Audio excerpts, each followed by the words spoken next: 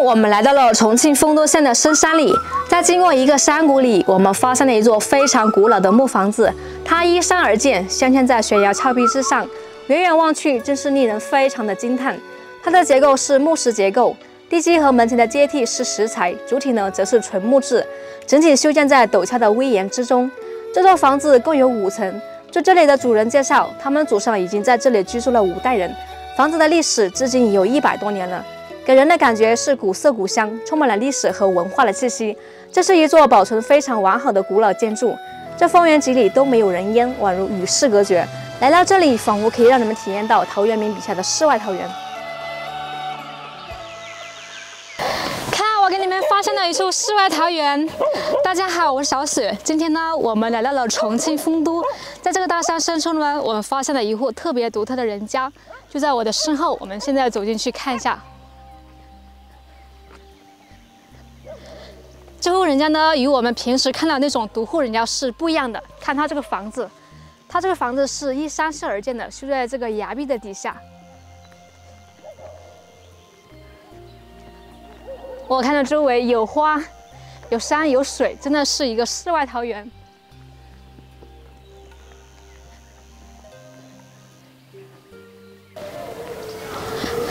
这座房子呢，目前只居住着2个老人家。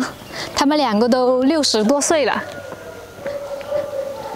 看这个房子非常的独特，别看它只有这么矮，但是呢，它一共有5层。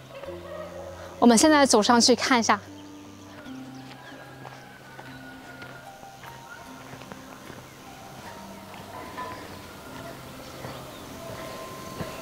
看这个台阶可以走上去，这个台阶看起来非常的有年代感了。 它是这种条石堆起来的。我们看一下底下，底下呢，它这个是1层的，里面是一个仓库，堆了一些厨具之类的，还有这里也是一个仓库。看这上面还有字“严居”。这里呢就是2楼的，它这个房子呢，它是纯木质结构的。我们来看一下这个2楼。 这个2楼放了一些杂物，有这个打米机。这个打米机呢是农村的必需品了，因为他们自己种了粮食，然后需要把那个壳打出来才能吃。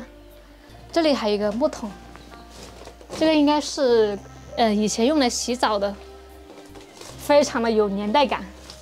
这里呢是一些木屑，应该是做什么家具之类的，然后劈下来不要的。我们来看一下这个房子的梁，它其实是非常的稳固的。 它是嵌在这个石头里面的。听说呢，这户人家已经在这里居住了100多年了，祖上3代都在这里居住。这里是一个楼梯，可以走上去。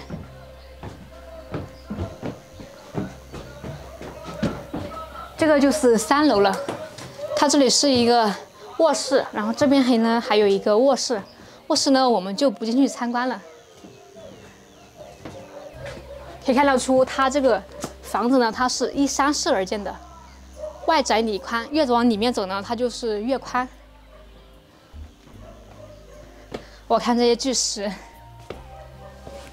都已经磨得非常的光滑了。这里呢就是一个4楼，我们来看一下，这里好像被烟熏过的一个痕迹，非常的黑。这里呢有2个电器。 哇，这里还有南瓜，这些南瓜应该都放了好几个月了。这个南瓜呢，它是非常容易储存的一个。我看，好多腊肉啊！像农村的话，它都有这种熏腊肉的一个习俗。这里呢还有几个凳子，底下呢应该是一个火坑，这里可以烧火的。像冬天的话，天气是非常冷的。 冬天的话，这里是围着火炉烤火的一个用的。看上面已经乌漆嘛黑了，上面有很多烟尘。这里还有几个大罐子。我这里就是一个厨房了。这个厨房好宽呀，你看。这里还有几口大锅，还有一个水缸。哇，这个水根也非常有年代感了，它是那种巨型的石头从中间掏出来的，一整块石头掏出来的。看这个有3口锅，你们肯定不知道它这个是干什么用的。第一口锅呢是给自己煮吃的，然后在农村嘛，因为它养的有那些家畜啊，那些动物啊，这个呢锅就是给他们煮吃食的。这里呢就是一个灶门，在这里可以烧火进去。哇，这个厨房真的好宽，看上面还有一些厨具。哇，这里还有水。它这个山洞它是不缺水的，你看，随时开的话它都是有水的。哇，这里应该就是一个客厅了。这个客厅非常的宽敞，看这里还有一个阳台。哇，这是我羡慕不来的，我感觉。我的理想生活就是在农村有这么一座小房子，木房子。然后每天过着日出而作，日落而息，闲时呢还可以坐在这里欣赏一下风景，歇歇脚啊。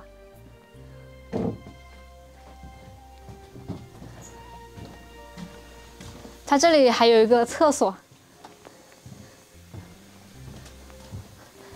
我们再到5楼去看一下，它这个房屋它是一共有5层的，而且呢，它这个房屋它是纯木质结构的。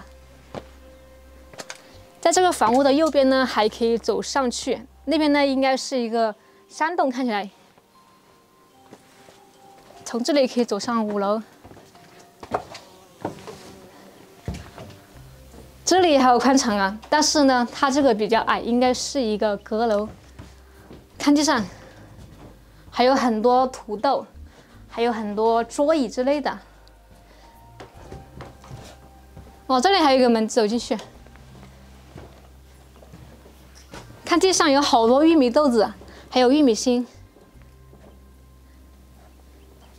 去年这个丰收非常的不错，还有这么多余粮。我们走到这个房子的最右侧去看一下。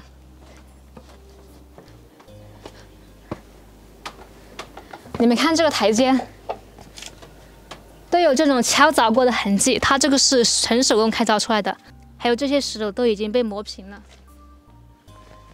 这里还做了一个木质的一个栏杆，哇，你看，一排排，那边还有那么多玉米。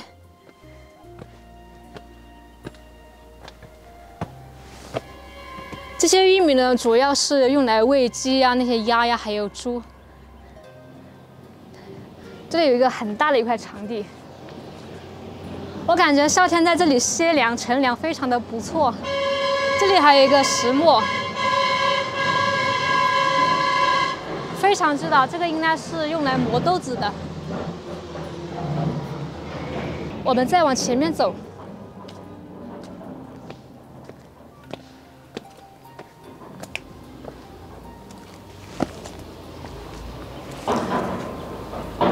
这个栏杆还是非常的稳固。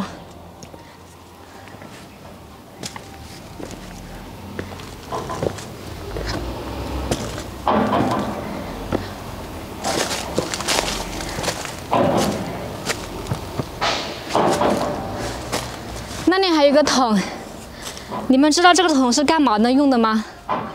我相信在农村都知道，这个是一个蜂桶，用来收集蜜蜂采的一个蜂蜜的。到了季节的话，就可以采割。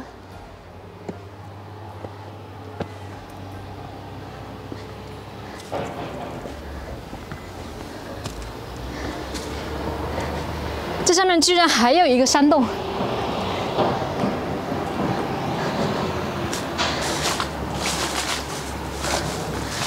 这里面非常的凉快，像一个天然的空调房，里面不断的吹出一股凉风出来。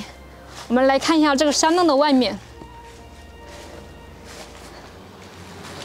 在前面呢就是一条马路，它这个交通是非常方便的。看底下，底下呢是一片菜园子，它的门前呢全都是这种菜园子，那边还有花，这边也还有花，这个应该是果树。那里呢还有一个猪圈，是养动物的，养那些家畜啊，鸡啊、鸭啊，还有那些鹅，看。那里还有小猪猪。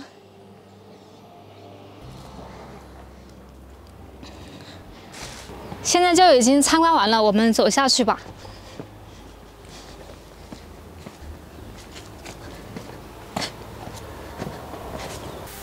我扶到你。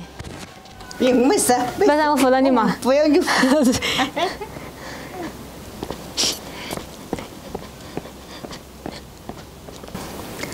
这位阿姨呢，就是这个房屋的主人，我们来和她一起聊一下天。娘娘，你贵姓啊？我姓黄。啊，那你今年好多岁了？我今年有得起68的饭的嘞。哦。那现在这个房屋住了几个人呢？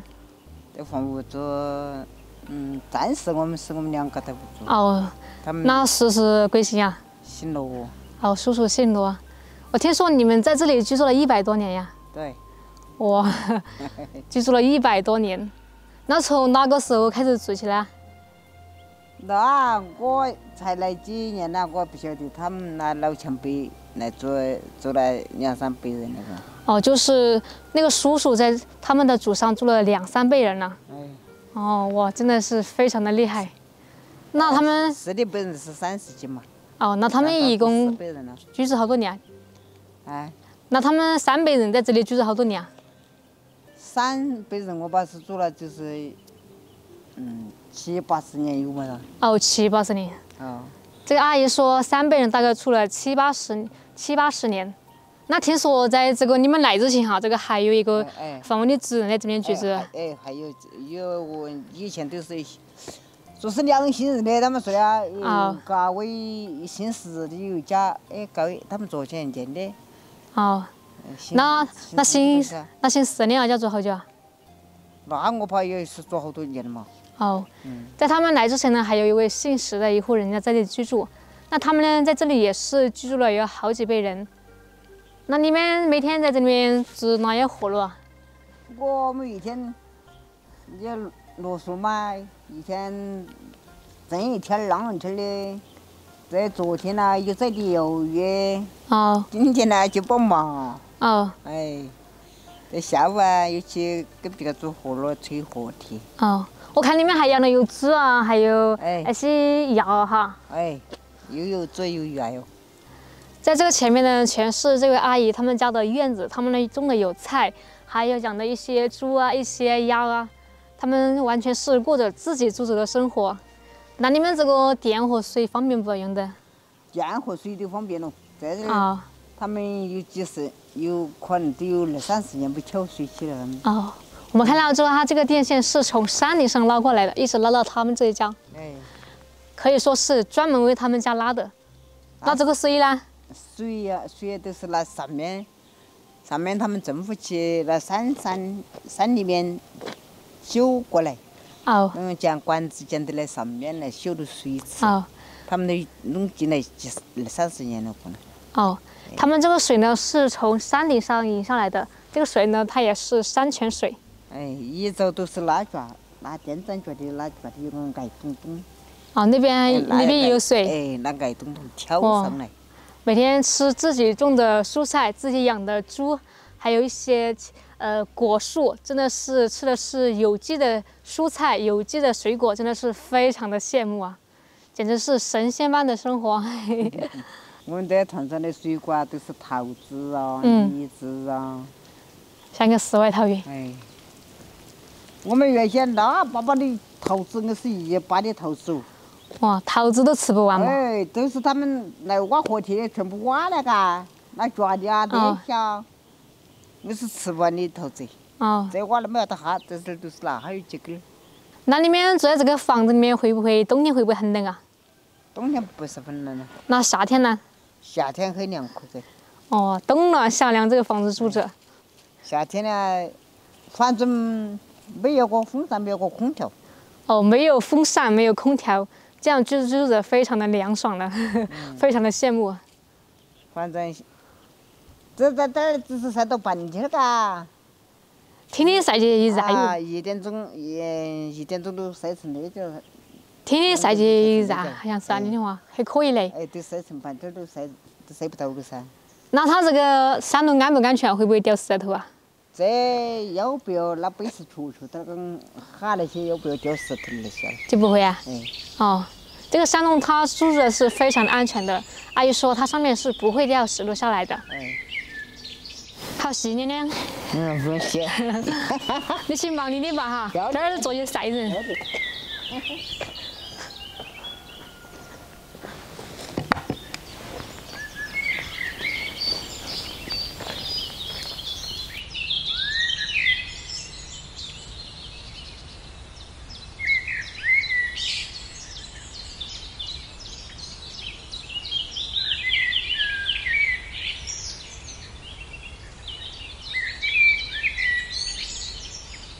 你们看完之后觉得这个地方怎么样？给我的感觉的话，就像是一个世外桃源，无论是交通还是生活都是非常便利的。而且呢，这个房子也是住着冬暖夏凉。好了，今天就分享到这里吧，我们下次再见，拜拜。